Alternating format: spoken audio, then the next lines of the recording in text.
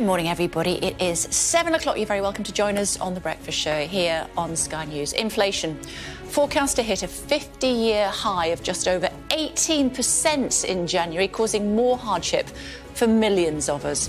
Charities warn that rising prices will force people to make choices between buying food and heating their homes.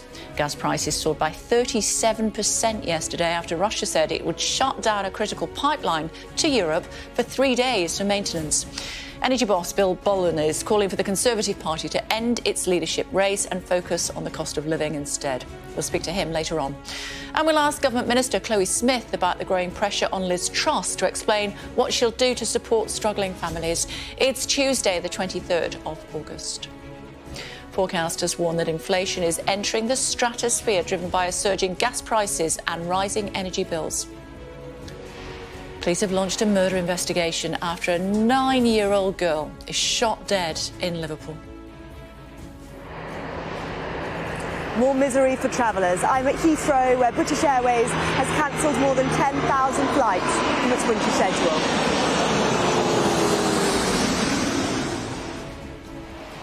Ukraine rejects accusations by Moscow that it was behind a car bomb that killed the daughter of one of Putin's close allies. Dockers, binmen and barristers all out on strike. We'll be speaking to Sharon Graham. She's the boss of one of Britain's biggest unions about the wave of industrial action. Jeers turn to cheers at Old Trafford as United inflict Liverpool's first league defeat of the year. Also coming up on the programme for you this morning, wherever you're watching us around the world, saving a cent to save a life, the unusual fragrance campaign to help sniffer dogs find missing people.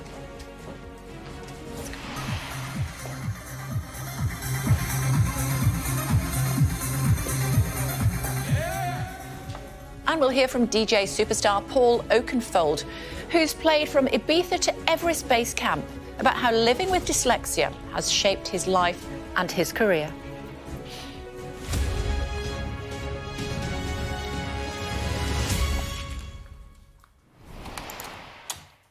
Morning, everybody. Inflation expected to hit its highest level in nearly 50 years. Experts warned that prices could rise by 18.6% in January, which would leave millions of families struggling to put food on the table or heat their homes. The boss of one energy company is calling on the Conservative Party to end its leadership contest and focus on dealing with the crisis. We'll hear from the government in just a moment. But first, let's tell you about a 9-year-old girl who has been shot dead in Liverpool. Merseyside police have launched a murder investigation. Officers were called to a house in Kinsheth Heath Avenue, which is in the Knotty Ash area of the city, at 10 o'clock last night. A statement from the police said they were responding to reports that a man had fired a gun inside a property. The child was shot in the chest and taken to hospital in a critical condition, where she later died. The force said a man also suffered gunshot wounds to his body and a woman suffered an injury to her hand during the incident. They've both been taken to hospital. The Assistant Chief Constable, that's Jenny Sims, described it as a truly shocking incident in which, tragically, a young and innocent girl has been shot and sadly died. She urged anyone who knows anything to come forward and speak to the police, and appealed for dashcam or mobile phone footage from anyone who was visiting, I should say, the area last night. We'll bring you more on that incident as we get it. Joined now by Chloe Smith, the Minister of State for Disabled People, Work and Health. Hi, good to see you. Thank you very much indeed for joining us on the programme this morning. Here to talk about a one-off disability payment of, I think, £150. How far do you expect that to go? Can I first of all say how really sad that news is from Liverpool, and my thoughts just go out to the family. The news we're talking about this morning is really important, actually, to support disabled people, and it comes on top of the whole package that the government has put in place to support people on the cost of living. So, actually, in totality, what we're looking at is the 8 million most vulnerable households in the country receiving at least £1,200. So, all in all, I hope this is of serious help to people in the face of rising pressures, which, of course, the government acknowledges. How far do you expect this £150 to go? Well, it will make a contribution, of course, and it comes on top of, as I say, the other support as well. So, for example, £400 to all households on energy bills. So in the context of the kinds of costs that disabled people face, this, I hope, will make a real contribution to what people are facing. The reason I'm asking you, Minister, is because we have spoken to a young man, a disabled man, who doesn't want to give his name for obvious reasons. We spoke to him a week ago. He said he doesn't, I'm quoting him, does not expect to be alive this spring because of the scary cost of energy bills. Well, obviously, I'm very sorry to hear him say that, and that's a very concerning thing for somebody to say. In that context, I would certainly hope that all of the staff at job centres and in other parts of the welfare system are there to support him as they should be. And, of course, what a person may well be eligible for by means of this payment links to other benefits that they would already be getting. So, for example, personal independence payment or employment and support allowance. So there is, of course, the breadth of the welfare system there to support that particular person or others in a similar set of circumstances. And what the government is saying today is that in addition to those normal parts of the welfare system, there is this support available in terms of the cost of living, because we recognise those rising pressures and it's important to have acted, which is what the government's doing. Inflation at 19% by January. These are very troubling figures, and the government agrees that these are very worrying figures, and that's why we're acting with this package. And, of course, that's part of having acted already. So those who are on means-tested benefits, again, for example, employment and support allowance, will have received already payments, and that adds up to over £1,200. If inflation is at 19% by January, Liz Truss, who you support, is still saying that a recession is not necessarily inevitable. She seems to be the only person that's saying that at the moment. Well, I don't think she's alone in making the argument that actually. Do you agree with her?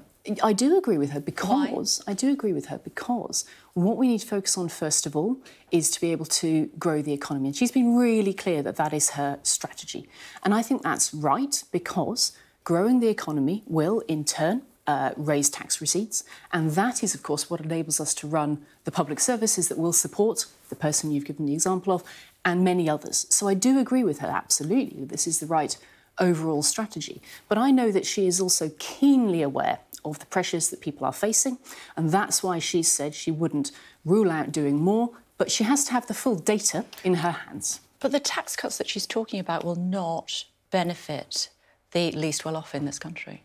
And that's why she said she wouldn't rule out doing more. But again, she has to have the full data in her hands. If she's lucky enough to become Prime Minister, in a few weeks' time, she would be able to look at the entire picture. And she said that she would be putting forward an emergency budget. And that's where I would expect those decisions to be made. As far as an emergency budget is concerned, just looking at my notes here, she reportedly planning that emergency budget in September next month. I think I'm right in saying... Am I right in saying that? I believe so. Yeah, OK. The OBR is giving an official forecast. The Treasury Committee Chair, Mel Stride, said she's flying blind without having a forecast to work off. She doesn't want that, or she's changing her mind? I think, to be fair, Kay, you might be trying to run several arguments at once here, because if you were which one would you like to take first? If you were to say that inflation is rising, as you did at the beginning of this interview, and obviously we expect the price cap information to come in this Friday, there is already a building picture there. What Liz has said on the OBR point in particular is that she wouldn't wish to delay any further by waiting for that. They say they're ready to go. They're very happy to provide her with one. She will have to be able to be in position and take the data that is available. And within that context, she then wants to be able to work as quickly as possible. But the OBR have said that they will offer an official forecast, and she's saying she doesn't want one. Is that right? She's saying she would want to be able to use all the data that is available when she were to become Prime Minister. So you and I are sitting here somewhat in advance of that. I would love Liz Truss to become Prime Minister for reasons that I've been very clear on, and I think she has a really clear plan and a bold vision. But she will have to have all of that data available at that time, then to be able to make her decisions. Tell me about her bold vision. What's she going to do to help people? Well, in the context of the cost of living, of course, she will be continuing to support the actions that the government has already taken. And it's much, much more than that. And Minister. in the context of, the information I'm bringing to you this morning, of course, afresh, is that the disability payments, the £150 that we began by talking about, those will be rolling out from the 20th of September. So I hope that that new information is of some comfort to people. That is part of a plan that gets over £1,200 into the households, into the pockets of the households where most vulnerable people live. Now, that's really important action. In addition to that, as I've already mentioned, Liz Truss, if she were to become Prime Minister, has said that she doesn't rule out further help for what does that the most look like? vulnerable. I can't answer that for you, as you well know, Kay, because that would be the subject of her emergency budget. That's what people want to know. Indeed they do, and they will have to keep watching your programme and others as the autumn rolls on. But they're not going to necessarily vote for her, are they, unless they know what she stands for? What Liz has already set out clearly is that not enough. What Liz has already set out very clearly is that she wants to focus on growing the economy. And I think that's actually really important also in the context of the cost of living, because people do want to be able to have a job in which they earn to be able to support themselves and their households. And Liz has spoken, and I think rightly, about wanting to be able to focus on helping people keep money in their pockets for themselves rather than removing it in taxes and returning it in benefits. And I think that's perfectly fair. What's she going to do about the energy price cap? Because quite a few energy bosses think that it should be frozen, and obviously it's going to be looked at again and soon, and then also next January. At least 3 energy bosses that I could quote to you, know them already, 4 actually, are saying that the price should be capped, should be frozen. If they want it, surely she should want it. I'm aware of those arguments, and indeed, for example, also the Labour Party also makes the argument that actually there should be a type of a freeze.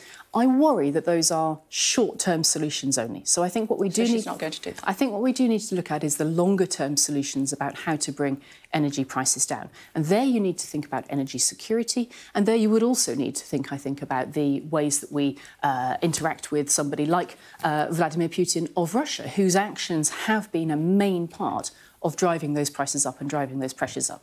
Now, in Elizabeth Truss, you have somebody who's been, I think, the clearest of all in saying that we should stand up to Putin for the bully that he is. But she's also been clear that in other ways she will deal with energy prices. So, for example, removing the levy that people pay. And that will take £150 off bills. Now, on top of that, she's also, of course, going to be listening to the likes of Kwasi Kwarteng, who has been working in government already about further things that can be done. Her new Chancellor. Potentially, that's for her to decide. But this brings me back to the main point. She would be in a position to make those decisions if she became Prime Minister. So she's not ruling it out? I certainly Is she ruling it out? You've already heard her say that she doesn't rule out further support, and I think that's right. Now, what I'm here to talk about this morning is how we're supporting disabled people with £150, and that is coming on stream in September. That is really important and sits alongside the opportunities for growth that we also hope will benefit disabled people. Because I was talking only last week in studios around the way that we're helping more people into employment, and that is vital. OK, good to talk to you. Sadly, we're out of time. It's great to see you. Thank you very much indeed. Thank you. And the cost of living fills many of the front pages again this morning. The Financial Times, let's start there, reporting that gas prices could be among the factors to propel inflation beyond 18% next year. The Times also leads on soaring inflation, saying it could hit a 50-year high. While the Express asks, how will millions cope if prices keep on rising? And the Eye saying that Liz Truss has come under fire for backtracking on her promise of an emergency budget if she gets into number 10 instead of downgrading to a so-called fiscal event. Meantime, let's turn to disruption at the airports. British Airways has torn up its winter schedule and cancelled 10,000 flights between late October and March of next year. Maddie is at Heathrow Airport for us this morning. Hi, Maddie. Where will this all end? Good morning, Kay. Who knows? It feels like that those flight cancellations, which have really blighted the summer holiday period for so many, are continuing and will look set to continue for months now with this announcement from BA. They are cancelling some 629 short-haul round trips from Heathrow up till the 29th of October. That's about 1,200 individual flights, and then making further changes to their winter schedule up to March next year. Some 8% or 10,000 flights affected there. Now, BA say that they're giving passengers plenty of notice here. This will allow them to prioritise that key autumn half-term getaway period, and while they have to comply with the passenger cap that Heathrow Airport has enforced, 100,000 passengers a day. That is the cap Heathrow Airport has introduced and extended just last week until the end of October. Any passengers affected will be offered either the option of a refund or being rebooked on another BA flight or potentially with another airline, but that isn't going to be much consolation for those looking at their travel plans in autumn. Good to talk to you. Thank you very much indeed. We'll be talking more about those flights that have been cancelled. And if you are unlucky enough to be caught up in that, what you can and can't do to try to get your money back and indeed salvage your holiday. That coming out with Simon Calder a little bit later on from the Independent newspaper. Meantime, Ukraine has rejected Russian allegations that it killed the daughter of one of President Vladimir Putin's allies. Daria Dugina was killed by a car bomb near Moscow on Saturday. Her father was believed to have been the target of the attack. Let's talk about it in more detail. Ali is standing by in Odessa for us. And as we were saying yesterday, Alistair, it is thought that her father, who's often described as Putin's brain, was supposed to be the target of this attack. Yeah, I think that is a logical conclusion to come to because he was, we understand, supposed to be travelling in that car, and it was only at the very last minute that he decided to go in a different vehicle. And because he is well known for voicing a lot of the Kremlin's thoughts and influencing some of the Kremlin's decisions, it would seem logical that he was the target of that attack. His daughter was a pretty well-known and quite prominent journalist in Russia as well, who sympathised and echoed with a lot of his thinking. But I think it probably is most likely that he was the intended target. Russia opened a murder investigation into his death yesterday, and then within a couple of hours said that they had concluded that it was Ukraine that was behind the attack. They said that a Ukrainian woman had travelled to Moscow with her daughter. She carried out the explosion remotely and then fled across the Estonian border. Now, Ukraine rejects that out of hand. Whatever the truth is, I have to say it would be a massive leap forward for the Ukrainians to be able to carry out an operation like that right in the centre of Moscow. But Vladimir Putin has described the attack as an evil attack, and now there are fears that they will want some sort of retribution above and beyond the normal daily shelling that goes on here. And a focus of that could be tomorrow, which is Independence Day, marks the point that Ukraine got independence from the Soviet Union, but also it marks the 6th-month anniversary of this war. And the United States has released some intelligence saying that they are worried that the Russians could use tomorrow to launch some attacks, particularly on civilian and government infrastructure. Kyiv has banned all celebrations related to Independence Day as well to protect the civilians there, and there are some curfews around the country as well. Just before I let you go, Alistair, we were talking yesterday about grain, weren't we? Ships are starting to leave Odessa, but not in the numbers that is necessary at this stage. No, I don't think so. It has been seen as a diplomatic success, getting this agreement between Russia and Ukraine to allow cargo ships in and out of... There's about 3 ports around Odessa, one you can see behind me and the 2 sort of either side of it. And for sure, what it has done is it has alleviated the problem to some extent. So because we're in harvest season at the moment, the great worry was that the grain silos that were already full just wouldn't be able to take any more grain, and so you would have a ruined harvest this year, but also the inability to shift grain around the world where it is desperately needed in particular parts of Africa and the Middle East. So yeah, the ships are coming in, we see them the whole time, not enough, but you know, better than it was certainly, and they are trying to get them becoming more frequent and get them around the world. So a very rare diplomatic success in this war, but they could be doing more, would be the ideal situation. OK, thank you. Still to come on the programme for you, we will have more on the British Airways flight cancellations. As I said, speaking to Simon Calder, the travel journalist, about how to navigate through thousands more flight cancellations this winter. With barristers on strike over pay, we'll hear from one who says she earned more money as a barista. Later on, speaking to founder of Utilita Energy, Bill Bullen, on how he's teaming up with Iceland to help people save money. Meantime, some of today's other headlines for you. A hosepipe ban has been introduced in Cornwall and parts of Devon today for the first time in 26 years. South West Water says it's been left with no other choice but to implement the measure to preserve supplies. Lawyers of former US President Donald Trump have asked a federal judge to stop the FBI from reviewing documents recovered during a search of his Florida home.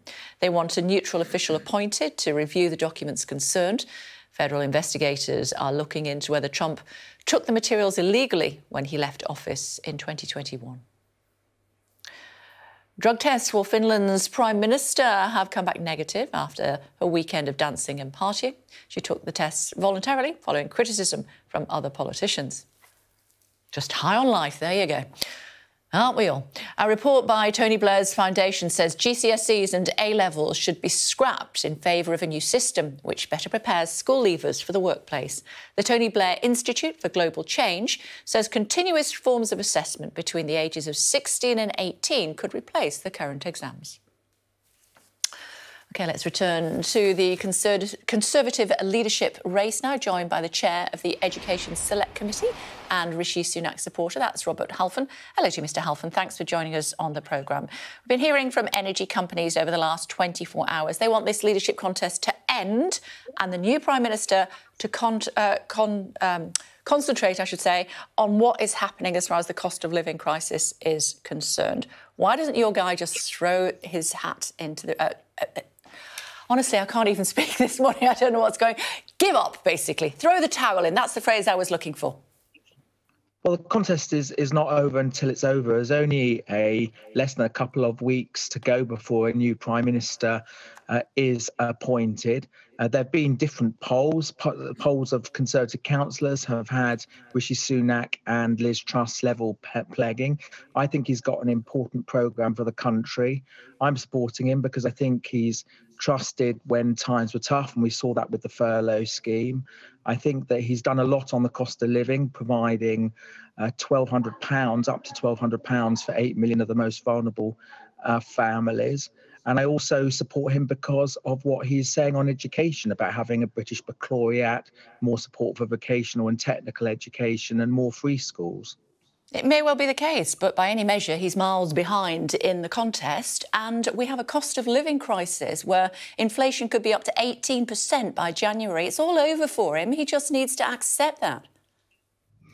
I think that members have a right to have a choice of who they would like to have as Prime Minister. They had a choice and they've chosen Liz Truss, it would appear. The voting isn't over yet. There's many members who haven't yet voted. When Rishi goes around the country, he has a lot of support. I mentioned the poll of Conservative councillors, which showed both candidates level playing. It's still all to play for. It'll be over very shortly, but you're absolutely right. That cost of living is the #1 concern for the nation. And that's, again, why I'm supporting Rishi Sunak, because he says we've got to cut inflation, which is the enemy of the cost of living. We've got to cut our national debt, because the government faces a triple whammy of public spending pressures, national debt and helping with the cost of living. You've got to deal with those things first before you can have significant tax cuts. Yeah, and to do that, you need to be Prime Minister. And the big beasts, Sajid Javid, I'm looking at my list, Penny Mordaunt, Ben Wallace, Nadeem Zahawi, Brandel Lewis, Kwasi Kwarteng, Therese Coffey, they're all supporting the other candidate. Well, big beasts like William Hague, Nigel Lawson, Neither of them are in the cabinet. Grant Shapps is in the cabinet, Stephen Barclay is in the cabinet, Mark Spencer is in the cabinet. But this is not just about A-level celebrities, A-celebrities who are, who support the various leadership candidates. It's about the programme for the country. And I believe that Rishi Sunak has a responsible programme in cutting the cost of living, dealing with the debt, cutting inflation, then having a programme towards income tax cuts. And we will need major interventions on the cost of living. We can't have significant tax cuts yet because of the pressures on the public purse. If he cared, as you say, about the poorest in our society, he would acknowledge that the race is over and fall in behind Liz Truss, who by any measure is miles ahead in the polls, and accept that he's lost.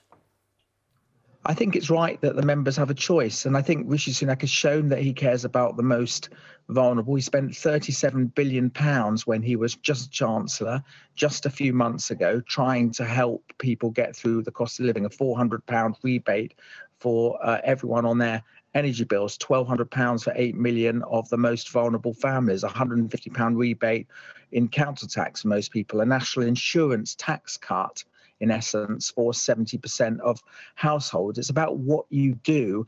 And I think he is right to be able to have a chance to set his programme, not just to the membership, but to the country. The contest will be over very shortly. I think it's right that members have a choice. It's still all to play for.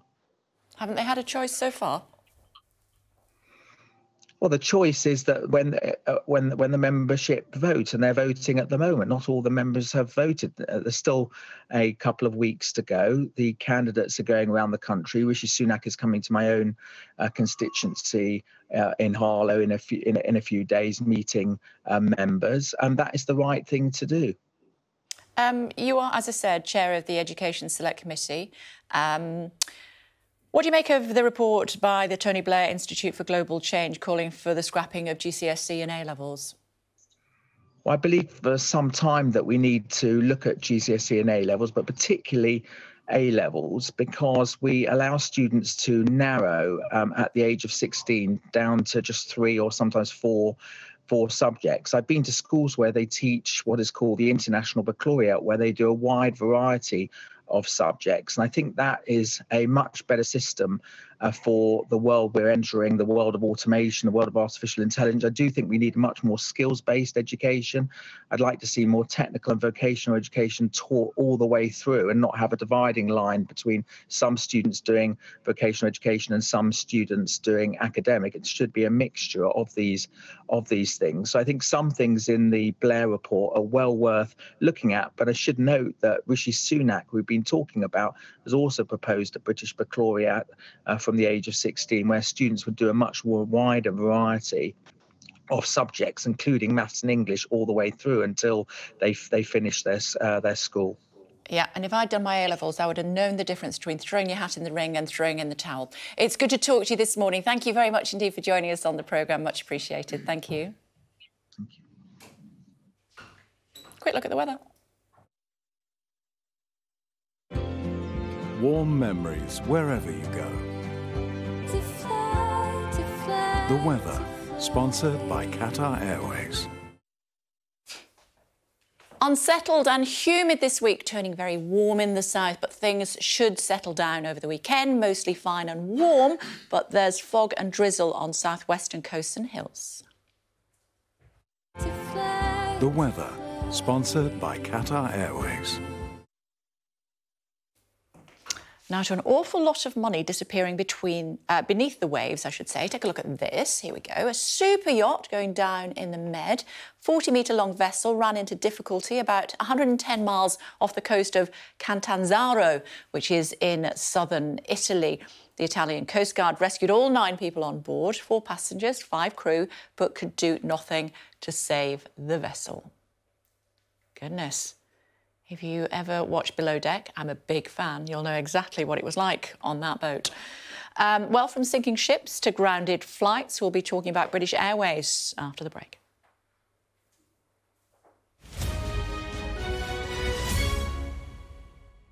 Hello again, everybody. Welcome back to the programme. Top stories for you this morning. Government Minister Chloe Smith has told this programme that she opposes freezing the energy price cap, insisting that there needs to be a longer-term solution to soaring energy costs. Merseyside police have launched a murder investigation after a 9-year-old girl was shot dead in Liverpool. 2 other people have been wounded. British Airways has cancelled 10,000 flights from its winter schedule between late October and March of next year. Well, earlier I was joined by the Government Minister and Liz Truss supporter Chloe Smith. I asked her whether Ms Truss would support a potential freeze on the energy price cap, as mentioned by some energy bosses. I'm aware of those arguments, and indeed, for example, also the Labour Party also makes the argument that actually there should be a type of a freeze. I worry that those are short-term solutions only. So I think what we do need... She's not going to do that. I think what we do need to look at is the longer-term solutions about how to bring energy prices down. And there you need to think about energy security, and there you would also need to think, I think, about the ways that we interact with somebody like Vladimir Putin of Russia, whose actions have been a main part of driving those prices up and driving those pressures up. Tamara's here with us this morning, as always, of course. Good morning to you. What did you make of what the Minister had to say? Well, Liz Truss is being pressed again and again and again, Kay, on what help she's going to offer people with bills in the short term. Because, of course, while it's important that the West weans itself off Russian gas and potentially builds more nuclear power stations and all the other measures, it's important that people who are facing energy bills of £4,000 in January, in just a few months' time, get help with that. Now, Chloe Smith, the Minister for Disabled People, is talking about a £150 payment announced under the current government in May, which people will be getting soon. But the problem is much of this support that was put together in May was intended for energy bills to reach about £2,800. They're going to get a lot higher than that, and we'll get a sense of that when we hear the cap on Friday. And yet, as she said, when you said, what is Liz Truss offering people in terms of immediate support, she said, I can't tell you yet, you'll have to wait till September when and if she is Prime Minister. So she's still not wanting to set out what that would be, just saying she wants to prioritise tax cuts. And I thought that there was an admission there when you said to her, but they will help people who are better off more than those at the bottom of the pile. An admission that that was the case, saying, yes, we may offer other support as well, we just can't tell you what it is. Yeah, and guidance from the OBR doesn't look as though that's right. That. So the Office for Budget Responsibility is the independent watchdog set up by George Osborne. Every budget and autumn statement, they prepare a forecast saying this is how much the economy is growing, this is how much money, essentially, you have to play with.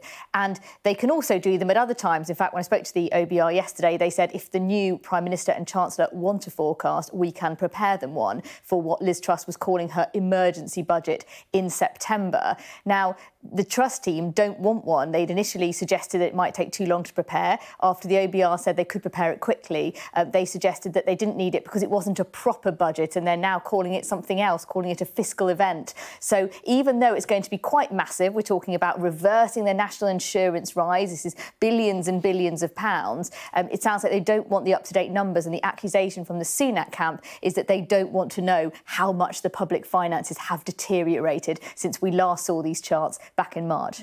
I wonder what a budget is if it's not a fiscal event. Well, she's trying to draw this distinction between a proper budget, which we still expect to have in November, and what she's doing now, something more targeted. But the fact that she doesn't want to have the forecast suggests that, according to her critics, she may not want to know what's in them. Perhaps the biggest hint yet that Kwasi Kwarteng is looking at the Chancellor's job, but we'll see. We've got tomorrow's take at 9 o'clock. See you then. Look forward to it. Thank you. British Airways has announced it's cancelling up to 10,000 flights this winter, and concerns are growing that other airlines will also announce mass cancellations. Joined now by the travel correspondent of The Independent, that's Simon Calder, the travel editor, of course. Forgive me there, Simon. Talk to me in more detail about what on earth is going on with British Airways, and I'm guessing with other airlines as well. Well, British Airways, by far the biggest carrier at London Heathrow, has announced, they told the trade first, their agents and holiday companies and so on. They said, right, we are going to be taking out yet more flights this winter. Now, you'll recall that at the start of the summer season, that was the end of March, all the airlines had great plans for the summer. For example, EasyJet said it was going to have its biggest ever programme from Gatwick. That soon fell apart, and they have cancelled thousands of flights. British Airways, which was getting back to pre-COVID levels at Heathrow, has so far cancelled about 30,000 flights. There's another 1,250 just been announced in the next couple of months, which will take us to the end of the summer season. And then in the winter, the pressure should be off, cancelling 10,000 short-haul domestic and European flights, and that represents, along with the flights which are being taken out long haul as well. Fewer of those, a few hundred of those, represents about 2 million seats taken out of the market. Now, you might think, well, that's great for the environment, and undoubtedly it is. But if you're a passenger, it could be bad news. Yeah, absolutely. So what can you do? What are your rights? Well, if you're affected, and the whole idea of making these cancellations now is that actually many of the flights won't have that many people booked on them. It's very straightforward. You could get a refund, but of course the vast majority of people are actually going to want to travel where they want to go, when they want to get there, and therefore British Airways will put you on one of its other flights, and in general most of the cuts are going to be on routes where there are more than one flight a day, so they can just switch you to another flight. If for some reason there isn't another BA flight available, then they have to put you on a different airline. But the impact is going to be felt disproportionately, I fear, Kay, on the domestic routes. So that's from Belfast City, from Aberdeen, Inverness, Glasgow, Edinburgh, Newcastle and Manchester. Those are flights which typically have lots of people connecting. And I was just taking a look at what the cuts mean. So a month today, going from London Heathrow to Aberdeen, where you'd normally expect 6 or 8 flights a day from first thing in the morning till last thing at night, there are just 2. They're both in the evening, and the lowest price at this stage is £215, whereas normally you'd expect to be able to pick something up for less than half that. And it's people in the regions of the UK who I think are going to be most affected. And you could find that, yeah, you've got a connecting flight from Heathrow, but you're actually going to be hanging around for many hours because the flight you were on has been pruned. What about if you're flying long haul? Are those less likely to be impacted?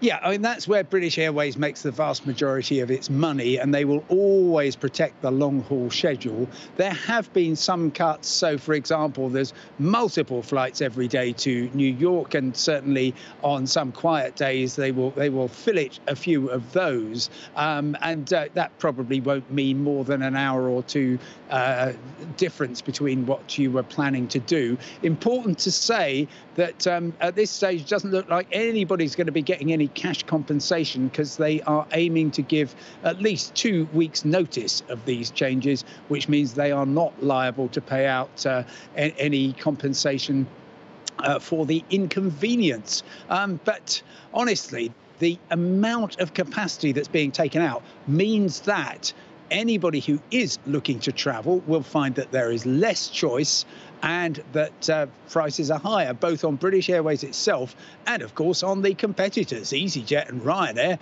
are picking up bookings all over the place because British Airways is culling so many flights. But BA itself isn't losing out that much because overall price levels are going through the roof. To get here to Italy, I paid £300, which is roughly 3 times what I would have liked to have paid. Oh, well, at least you're in Italy. Enjoy it while you can. It's good to talk to you. Thank you. Now, in a fortnight's time, we'll know who's to become the next leader of the Conservative Party and thus the new Prime Minister of the United Kingdom. Liz Truss and Rishi Sunak head to Birmingham today as they aim to put the manifestos to Tory members in the Midlands. So what are the latest polls saying? Well, in the studio, political commentator and former president of Govt, Peter Kellner. It's great to see you, as always. Morning, Kay. Thanks very much indeed for joining us. Let's talk about the big lead for Labour to start with. We had a YouGov poll at the weekend which showed a Labour lead of 15 percentage points over the Conservatives. The biggest for nearly 10 years. If that were the election result, Labour would not just win, they would have a fairly comfortable overall majority. But whenever I see a single poll showing a sudden change, I say, is this real or is it a sampling fluke? Well, we've had 2 more polls since that YouGov poll, Opinion in Sunday's Observer and Redfield and Wilson out this morning. They disagree on the raw figures, but they agree absolutely that Labour's leaders shot up by 5 or 6 points in the last week or 2. So in 3 polls by different companies, slightly different methods, all agree on the direction of travel. I think we can take it as real. OK, so this YouGov poll at the weekend gave Labour 43 points, the Conservatives down on 28 and the Lib Dems 11. Yeah, and remember, at the last general election, the Conservatives were on 45% across Britain. So they're now down 17 points. They've lost a third of their support. They are in, I think, very, very deep trouble. I think when we talked some weeks ago, I think I predicted that there would be a honeymoon for the new Tory Prime Minister.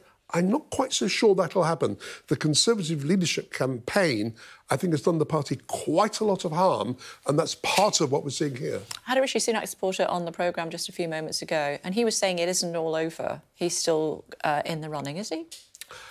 No. That's what I thought. But he would say that, wouldn't he? Exactly, that's what I thought. Talk to me about Labour's proposal for freezing energy bills. How's that looking? Well, here, I mean, you've got something quite remarkable happening. You've got Labour's policy of freezing bills. YouGov tested this amongst the general public last week and found overwhelming support for it, with 69% saying it's a good idea, just 13% saying it's a bad idea. Now, you do occasionally get that sort of division, but I can't remember the last time on a big controversial policy where leading members of one political party are on one side and the other party on the other side. I don't remember a figure that one-sided, and I'm sure that's part of the reason why Labour's lead has been going up. Yeah, I mean, that proposition by Labour means that everybody will benefit. It's not just the worse off. So yeah, it's interesting. You can make a lot of comments or criticisms about it, whether it'll survive beyond 6 months. It's not a criticism. But that's right. But for the moment, it has clearly caught the public's imagination, and even Conservative supporters overwhelmingly think it's a good idea.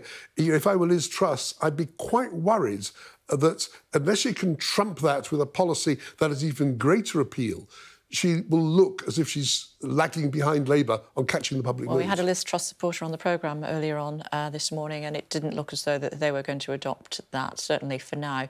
But who knows? She's been known to U-turn before. Who would you vote for as Tory leader was a question that was asked as well. That's right. Well, the ghost of Boris Johnson has been hanging over this contest. So when YouGov last week polled Tory party members... Specifically Tory party members. Supposing Boris Johnson were in the race, along with Liz Truss and Rishi Sunak, who would you vote for?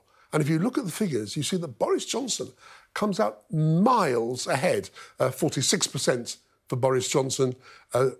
You see 46%. That's what seller's remorse looks like. It does. And there are signs from other polls that both amongst party members and perhaps now more importantly as we move forward amongst the general public, Liz Truss, some of the shine is coming off Liz Truss's reputation.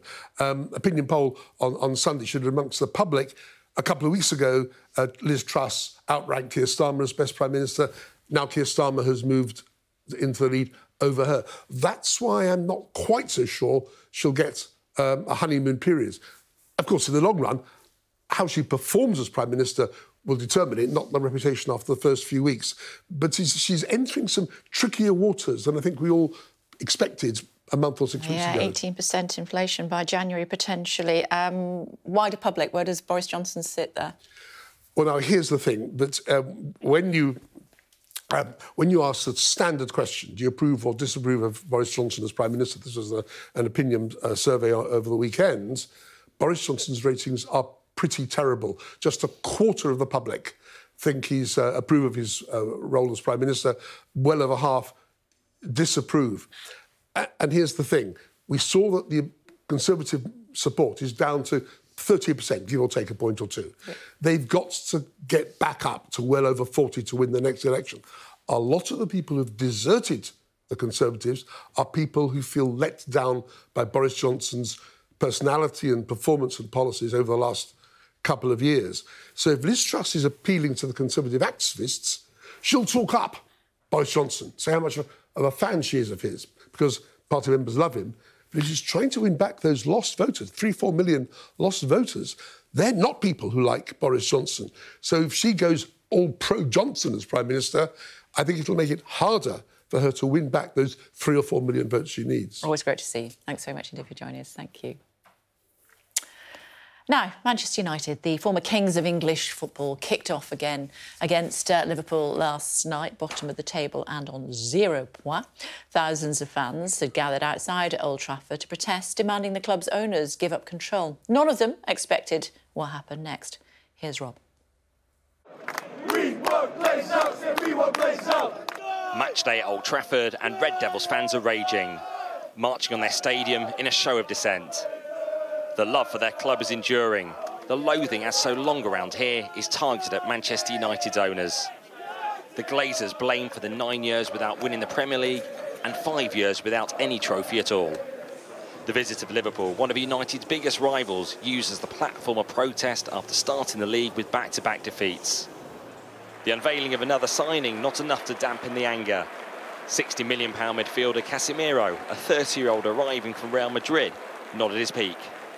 The club in the Sir Alex Ferguson heyday had no debt before the Glazers' takeover. Now it's nearly £600 million. Servicing the debt has cost more than £1 billion in 17 years. There has been over £1.1 billion spent net on transfers. The fans chanting outside Old Trafford missed the drama inside the stadium. Cristiano Ronaldo dropped from the starting lineup, his replacement, though, coming so close to grabbing the opener. It wasn't long before United did take the lead for the first time this season. Still Sancho, cool as you like. Everything was going right for once for United. Marcus Rashford scores. Mohamed Salah ensured a nervy conclusion for United, but too little, too late for Liverpool. Erik ten Hag, the 5th full-time manager since Ferguson, finally has his first win as United manager. How fortunes can change in 90 minutes. Now it's Liverpool, the team, still without a win after 3 matches, and the United faithful who arrived here at Old Trafford protesting today leave celebrating the players, but certainly not the owners. We love United, but we want Glazers out. If you've got a failing business, it's always the boss that needs to get the brunt of everything rather than the players. I know the players ain't been that great. I think we had the right players on the pitch tonight. That's my point of view. Good win, but it doesn't oversee the protest, really. Then we need to get rid of them. But I was expecting us to get a smash, but luckily we didn't. The hope is not only the silverware returns, but that the Glazers aren't the owners celebrating here too. Rob Harris, Sky News, Old Trafford. Just remind me who's top of the league? Oh, yeah, the Arsenal. Criminal barristers in England and Wales have voted in favour of an all-out strike in their deepening dispute with the government over jobs and pay. Let's show you part of what this dispute is all about. Here we see the pay scale, here we go, ranging from very junior barristers right up to the most experienced. So at the top end of the scale, barristers with up to 27 years' experience earn more than £97,000 per year. Compare that with barristers who are just starting out. They make less than £13,000 a year. Joining us now is Rosalind Bergen. She's a junior barrister at Garden Court North Chambers. Hello to you, Rosalind. Thanks for joining us. What kind of disruption will this strike, which is kicking in from the 5th of September, have on the court process? Yes, well, we've been on a on and off strike for much of the year, starting in April. But as negotiations, the government refuses to budge on their nonsensical offer. We're now escalating to all-out strike. So that is no attendance at criminal defence Crown Court trials. So what impact will that actually have on the court system? What does that mean if a trial that was due to, that somebody's waited 2 years for a trial to come up, it will just be postponed indefinitely, or what happens? Yes, that's completely right. When we can't attend court until something is done to address the crisis, it's incredibly painful. I mean, I fully support the ballot. I fully support the strike action, but I felt sick reading the result yesterday because, I think of my clients who are going to delay even further as a result of the strike. But we didn't create that crisis. We didn't create that situation. We're striking because we're out of other options to address it. Yeah, but you touch on it there. Some of these cases are victims of, let's say, violent crime. How must they be feeling knowing that their justice or the hope of justice may be indefinitely delayed? Well, I interact with these people on a daily basis. They're not abstract concepts to me. I'm very close to these people. And the backlog was 41,000 in March 2020, pre-pandemic. The backlog is 58,000 in July 2022. that was already the case, and that's why we're striking. I went to court yesterday. It was in a civil case. It wasn't in a criminal case, so it wasn't someone that's been affected by the strikes, but still someone very vulnerable, waiting for justice, someone accused of something who's maintaining their innocence. I turned up and said good morning, and he said, "What are you doing here? You should be on strike," because he fully supports what we're doing, because people who experience the criminal justice system want someone to represent them who's able to do the job, and being able to do the job means being paid, means not having to take on a crazy amount of workload. So to answer your question, it's for those people that we're striking, not despite of them. They're the motivation, certainly for me, and I know for a lot of my colleagues. It's not what the Justice Secretary would be saying. He's written to the Daily Mail today, being very critical of barristers. Yes, I'm sure he has. What we're trying to do is raise the alarm and do something about the crisis that has been long running in the criminal justice system. Our demands are pretty modest in the context of the cuts that the criminal justice system has faced. If there are any other alternatives for the court backlog, I'd be keen to hear them. But at the moment, the government has just not given anything back. If you can hear them, if you can get through to them to get any kind of breakdown of why they think their offer is justifiable, then you'll be doing better than us. The next, as you said, you've been on strike on and off for most of the year, but this big strike is from the 5th of September. Now, there is also another event happening on the 5th of September, as my viewers will know. It's when we find out who our new Prime Minister will be. Have you chosen that date specifically?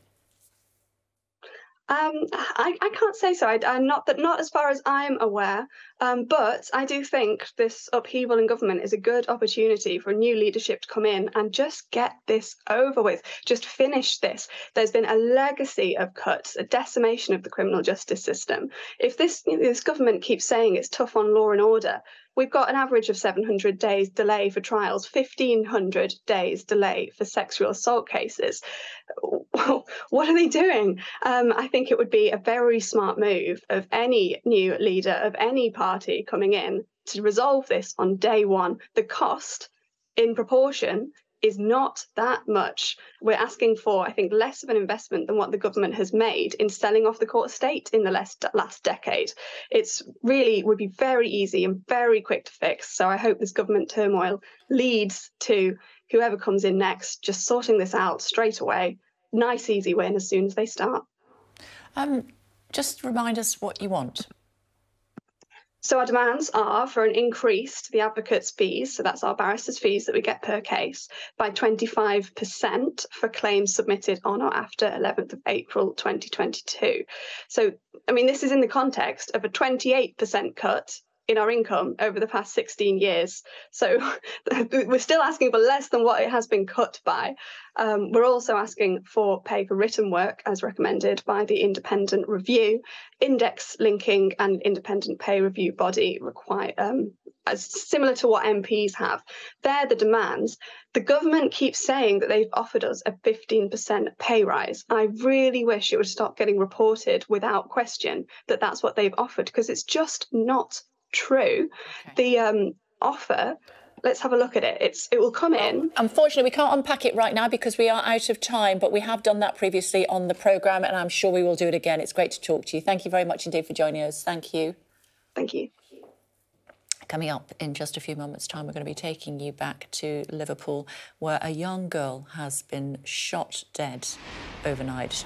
Two adults are seriously ill in hospital. It's thought to have been within a property in this street in Liverpool in Nottingham. The little one was just 9 years old. The latest on that coming up in just a few moments' time.